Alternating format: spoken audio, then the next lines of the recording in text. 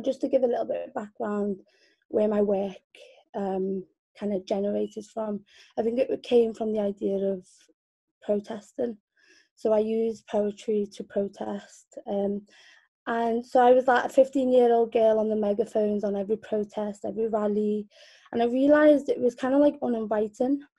And I found it like it was uninvited. So when I joined the art scene, I kind of understood the power of art and what it can do to amplify and encourage and inspire people in kind of like war-torn countries. And when the war began in Yemen, being from Yemen, and I'd spoken about other bigger major issues around the world, I was kind of mute for like 6 to 7 months.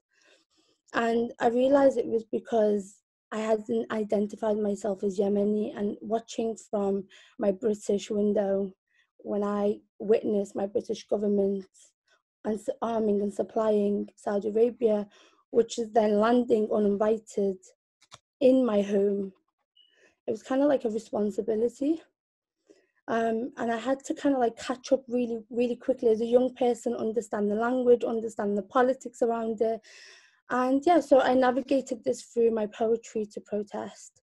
So the first piece is called The Wedding. And this is about what an English newsreader would tell me about my home, but it wouldn't match with my mother's memories.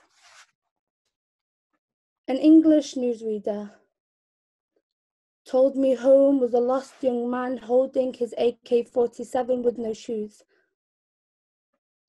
A story that did not tally with my mother's childhood memories, dancing two-step melody around the yard to the music her tongue crafts. She flutters her Turkish silk headscarf across her shoulders.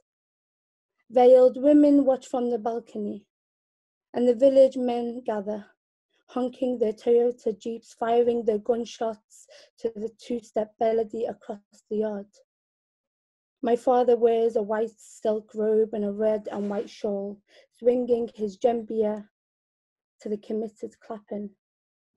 And Grandma's blissful tears promise Mother that this is a blessing from God. So this is the piece that I wrote probably during when the war began. And it was kind of like I was reattaching myself to my identity and these memories. And obviously we're now in the 6th year, and I find myself kind of understanding what the war means to me as a Yemeni British activist. So I feel like a hypocrite. I feel like we're not doing enough. I feel frustrated. I feel angry. So I wrote a piece about victory. And it was commissioned. I remember they asked me, what does victory mean to me? And I said, it does not belong to people like us. And so this is called Victory Does Not Belong to Me. I married the world to understand it. But the earth is too dry, perished in complete darkness to paint blue skies, because when was the last time I looked up? An awaiting storm to wash away the streets of wasted blood. In the rain, we keep on dancing to find that victory is far from ours. And I hid under classroom desks, meddling my fingers in someone else's story, guarded by warlocks, to blindly see what was beneath paper made of ashes and the terror that lives in our children. Because between the bullet and the trigger is always God's given right to live.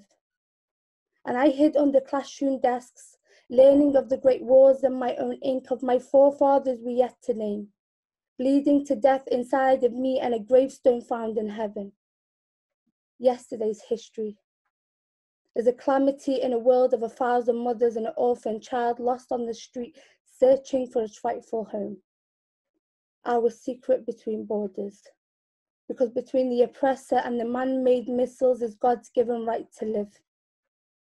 And I hid under classroom desks, skipping pages as my eyes grew confused, of black and white moving pictures, and we part ways, waving our greetings and farewells. There's another suicide in our trenches, is a child cradling war, in its first steps in the rubbles of destruction, and when death is part of their national anthem, then what is victory?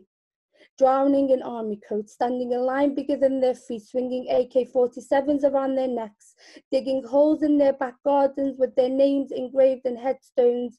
What is victory? Because between the missile and the target is always God's given right to live.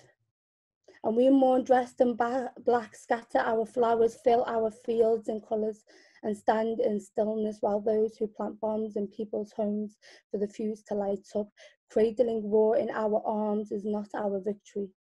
And waiting for the victors to write history is not our victory. And guarded by the oppressed is not our victory. And victory is far from ours. And it does not belong to me. Thank you. So this poem obviously took me to a point where I had to ground myself and remind myself that there will be many things that we will have to continue fighting, and we will have to continue this fight. And my poem can only speak to so many people, and it can only speak to myself first. But I realized going to rallies, protests, going to parliament, seeing politicians speak. I remember I was in an event and there was a politician who said 100,000 children are dead, women and children and men. And I said, it's so easy for us to throw statistics around the room. But if you tell me 200,000 people are dead tomorrow, that only becomes 1 to 2.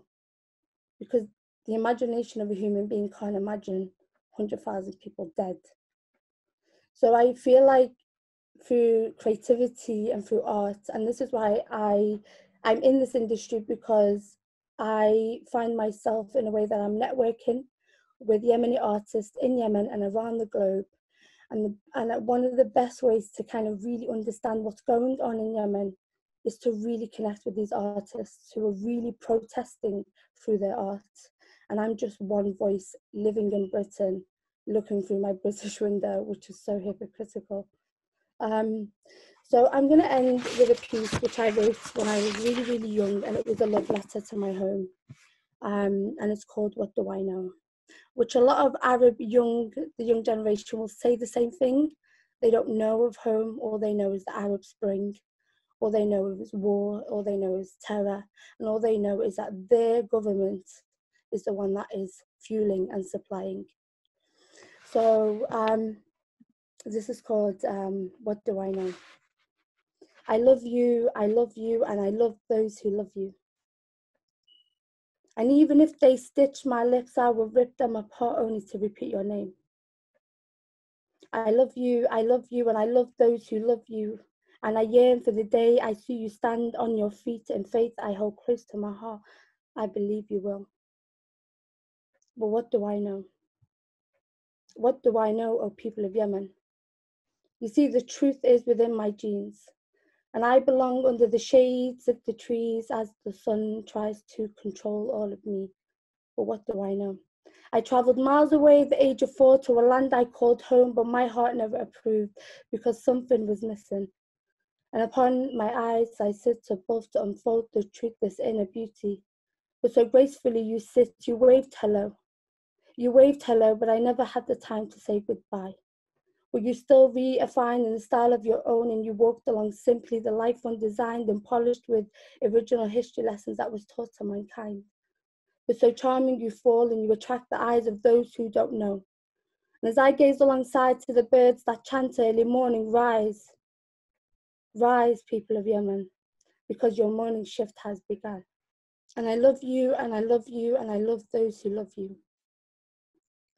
And I remember the warmth of the sun upon my skin, and that rain that painted villages wet all over the ground streaming down, as they followed each other, patterned beautifully because they were designed to obey, to respect the system of wonders and worship and devotion.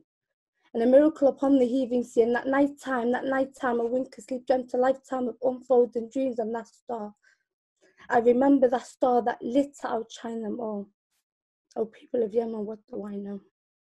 because as the tides flow upon my bloodstream that mixes between every tear drowned and every poverty forgotten. In the dry mouths that never complained of its sorrows and its tomorrows because the world has forgotten. But what do I know? What do I know, oh people of Yemen? You see, because I love you.